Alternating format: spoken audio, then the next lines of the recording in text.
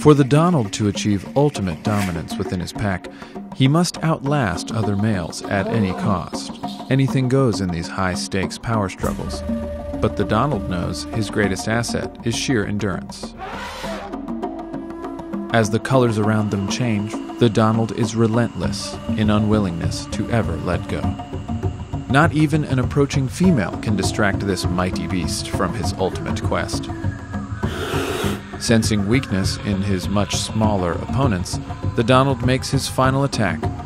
Confident he has emerged the victor, the Donald releases his victim and once again takes reign over his great kingdom.